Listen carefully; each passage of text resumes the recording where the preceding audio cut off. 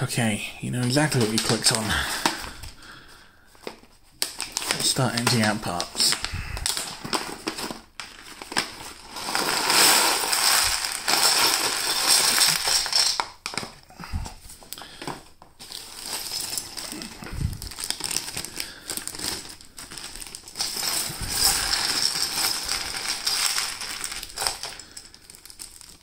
I'll see you guys on the other side of the longest time lapse on the channel so far, in all probability.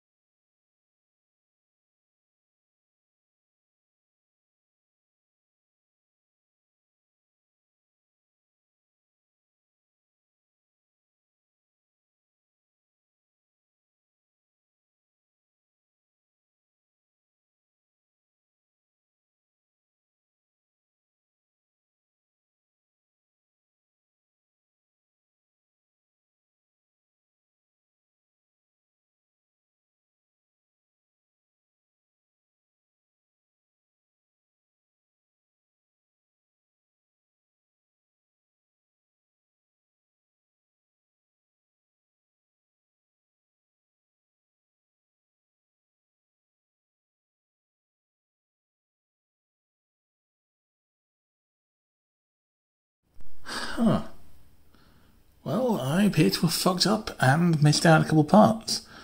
I'll build what I can. I'm going to place another bricklaying collar anyway. You probably noticed the feet are a little floppy, but I know how to fix that.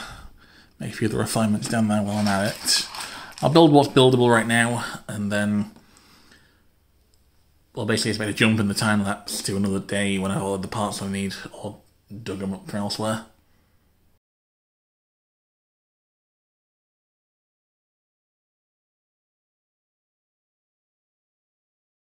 Well, the plot thickens and I have even more missing parts to contend with.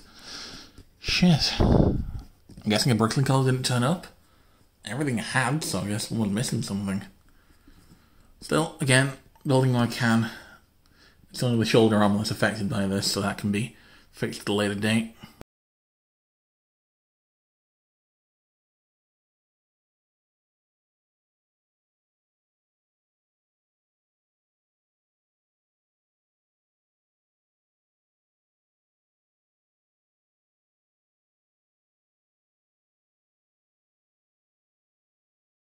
Yep, nope. This is all I can get for the time being. I'm going to order some more parts and then get back to you all. 1 week later. Right. Back to time lapse.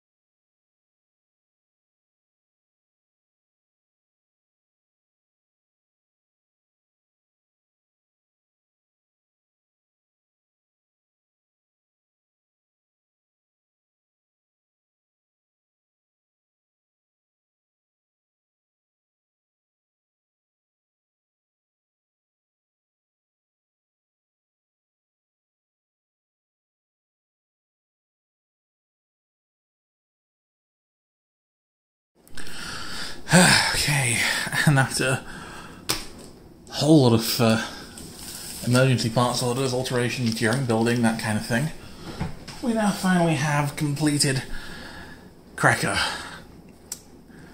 First things first, shout out to Repair Toys and Spares on Bricklink. I basically just went mostly with them for this last emergency batch of parts that I'd missed out. I'm also just going to tilt the camera a little and show you that, yeah, that he went through a few revisions during the build, and the extra parts sort of reflect that. That's only a temporary measure. Okay, completely lost my flow there. Nope, forgot what I was going to say. So, Krekka then. Oh yeah, right. Plain Repair Toys and Spares I've mentioned. And yeah, this is a revamp I've really been looking forward to doing, to be honest, because, well, I own a handful of Titan sets as a kid. I distinctly remember getting the Voparak, I want to say, 3-pack of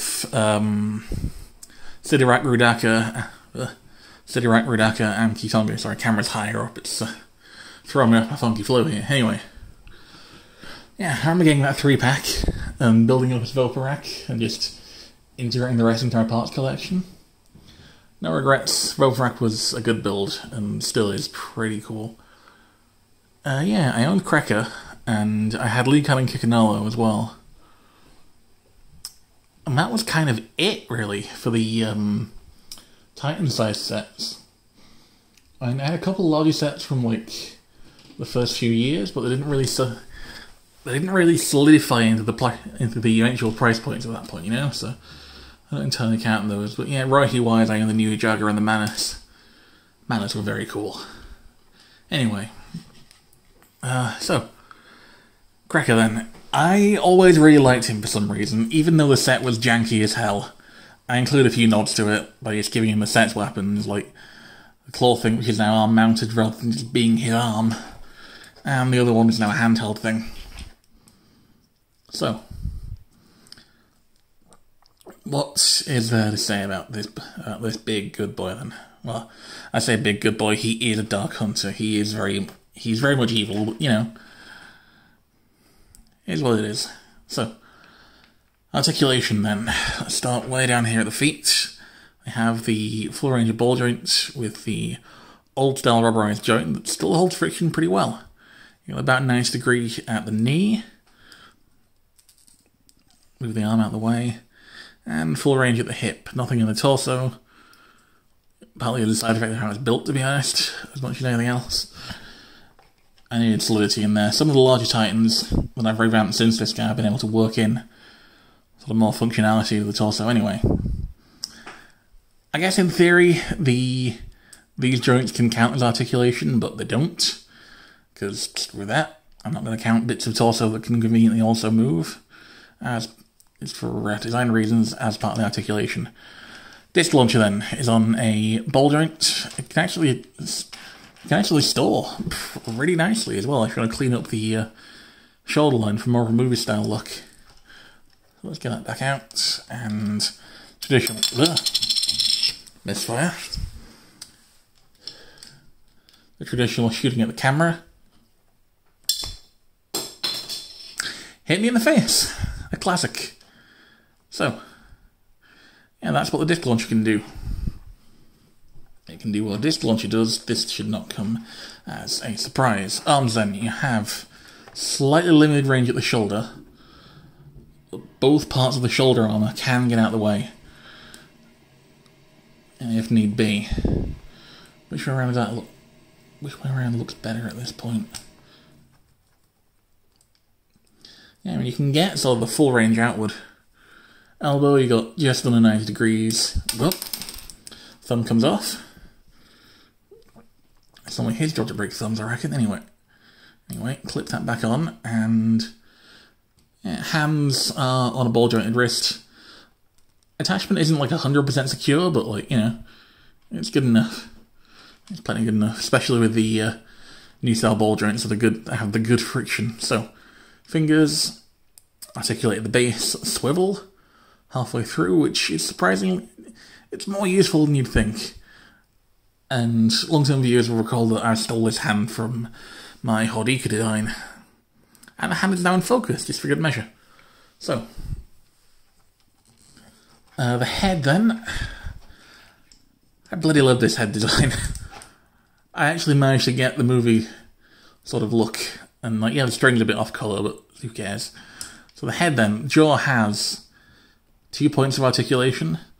So he can fully emote pretty much.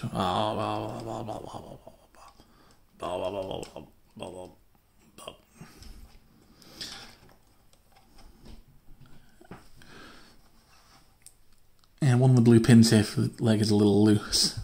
Actually, hang on, let's just... I think I've ended up with a spare blue pin, have I? Yeah, there's a spare. Let's just flay him down to the bone real quick.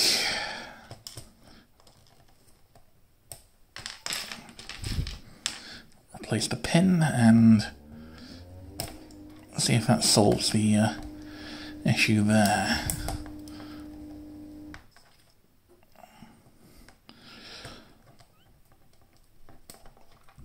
Downside to this, guys, you can probably see that he's fairly top-heavy and is tilting backwards because I didn't think to include a new style board, any friction extenders in the hips. I could probably make him a little too tall is the only issue. A little late to think about that now.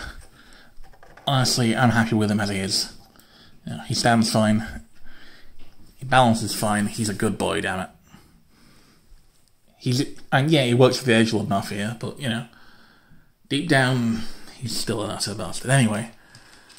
Right, yes, where was I? Size comparison, then. Let's just move the tray of extra parts out of the way. And get him straight onto the table. And right at the way back, so he's fully in shot.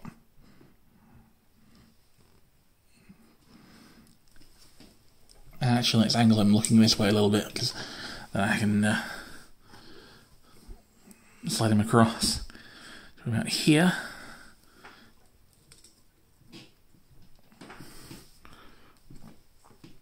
Bring this arm forward a bit. Oop.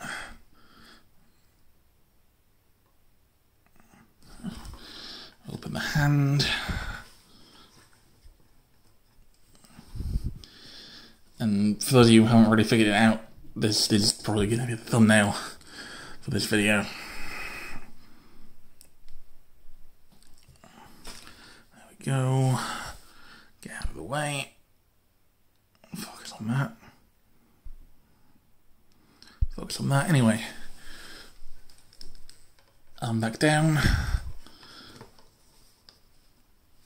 Size comparison then. Here he is with my revamped Metro build. He's very wide and difficult to get in shot with anything else. And I realise this, and he is nowhere near as wide as my Nadiki. Which, you know, stay tuned, be patient. So, yeah, he's about the height of a Metro build. He can just about look them eye to eye. He can't quite look down, well, my modified Metro build. He can't quite look down on them. However, the standard Metro build is about a head shorter than him. As you can see by the fact that Spooky Metro here has to look up to see him properly. Yeah, he's not going to have a good time. Let's have Krekka glaring at him. Yeah. And of course, for good measure, let's just pop his disc out of his back. I actually haven't tried this myself yet, but I'm curious as to whether he can manage this. I reckon he can, you know?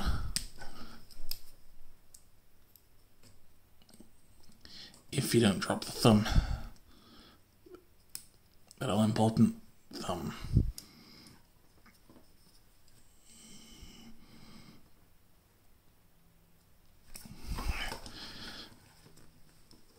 Not perfect. Well, yeah, one of these ball joints definitely has more friction than the other one, I now realise. But he can hold a Matoran, basically. And, this doubles as size comparison to my Matoran build. He is definitely big enough to menace Kongu and threaten him to reverse the suction. So, let's also just get... Whoa. Get Kongu back in. Noju back in. Bring in Spooky Metro for good measure.